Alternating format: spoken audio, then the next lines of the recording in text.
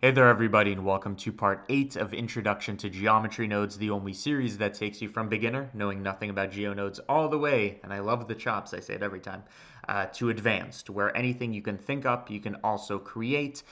So far, what we've done is we've made a snowman, and make sure you watch the previous parts because they build on each other. We made a snowman, and in the last part, I showed you how to animate a cube to make it look like it's jumping. Now we're going to take those two things and combine them. We're going to make our snowman jump over time. So it's actually going to be pretty similar to what we've been working on. So here we have our snowman node group.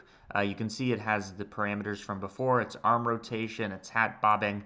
I just want to focus on making it move. So what we did in the last tutorial is we added a transform. So again, we have a cube as an input. We have this node that basically turns it all into a snowman, and then we transformed it, or we're going to transform it in a way where it's going to be hopping and moving, etc. So I want to affect its translation, so I'm going to combine X, Y, Z. Again, why do we do this? It's so that we have individual control of the X, Y, and Z parameters. So I'm going to animate the X to increase over time, and the Z is going to go up and down relative to a sine wave, just like the last tutorial.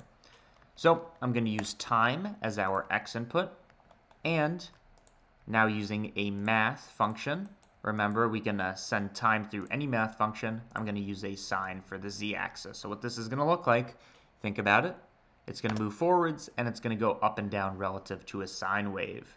But it's moving pretty slowly. So to make it move faster, I'm going to multiply my time. In other words, I'm going to accelerate it. Instead of going from 0 to 1, 0 to 60, or in this case, 0 to 5.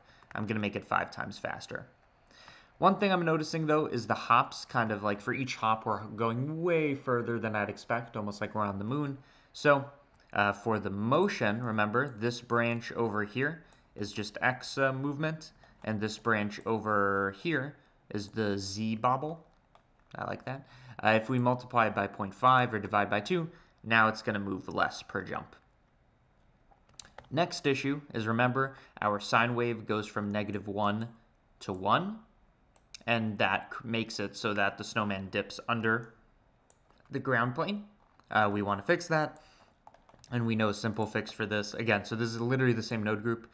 We are going to map range from -1 to 1, not to 0 to 1, because remember, our snowman is already underneath the surface, but we're going to have it go from 1 to 2, so that it's at its resting state. So -1 to 1 to, oh, it's not connected, or it's not being viewed. So at its resting state, it goes exactly on the z-axis. Again, another way to do this is, I'm going back to 0 to 1, is we can take our snowman and we can transform him, or her, or they, up 1 unit and connect this to our thing. It's a bit more sloppy, but it does the same thing, right? But I don't want to have all these transforms, so I'm going to go 1 to 2. And to make our jumps a bit smoother, I'm going to set it to smoother step. So you can see it's hopping and it's loving life. Next thing I want to do is I want to add in some rotation. Again, literally the same way we did it with the cube. So I want to combine X, Y, Z on the rotation. I want to rotate it on the Y-axis, just like this. And for that, what I'm going to do is I'm going to, first of all, try connecting this. Whoa, that's crazy. We need this to be relative to a sine function. So it goes in and out, in and out, in and out. And then instead of using a map range, I can just say, instead of going from -1 to 1, because you can see it's going way over, I'm just going to multiply it. So instead of going from -1 to 1, it's going to go from -0.1 to 0.1, which is a bit subtle. So let's do 0.2. So this is like a map range where we know we're taking this -1 to 1 centered at 0 and compressing it in the middle. Okay, that looks pretty good. Let me make it just a bit more intense. I like that. The only reason to use a map range in this case for the rotation is if we want to incorporate that smoother step, which I think I do actually. So I'm going to do that. I'm going to go from -1 to 1 to -0.25 to 0.25. But again, the difference here is we have smoother step. And that's going to make the rotation also kind of vibe with the jumping motion. Okay, so we have this thing jumping, and we have it rotating. The last thing I wanted to add was the random rotation that I showed you before. So again, let me explain it. We use a noise texture, And with this noise texture, we set this to one-dimensional. So as we animate over time, so I'm connecting my seconds to my W input, which is basically just the seed of this. It's the input to generate a random vector. I'm going to divide this by 10, so it goes 10 times slower. This noise texture we are going to incorporate into our rotation, just so we add a bit of randomness. So all I've done here is I've taken our rotation and I've added our random component. And you can see it's kind of changing direction each time. Now, one thing that I mentioned last time that I don't think I was very clear on, noise texture, what it does is it generates a color or a vector, same thing, where the X, Y, and Z components are all 0 to 1, right?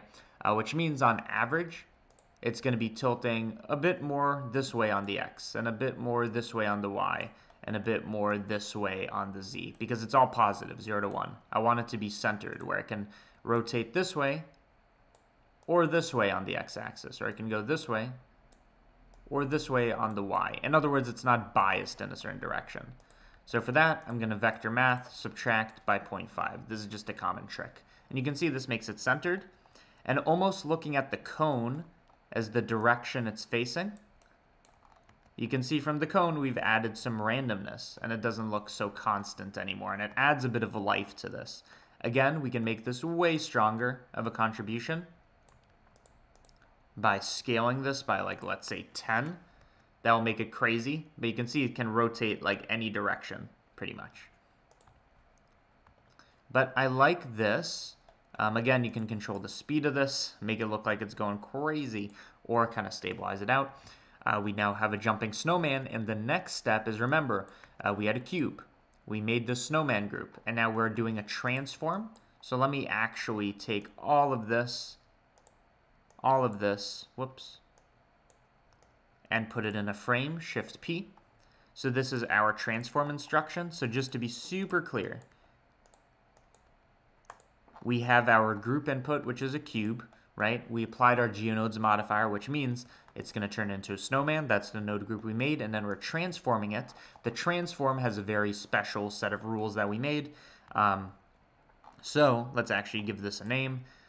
This can be our snowman. So you can see this is our snowman group, and this is our jumping group. So think of each node as an operation. But because this is all procedural, we can always go back, and this is what we're going to do in the next tutorial. We can always go back and add a bit of hat wobble, as you can see.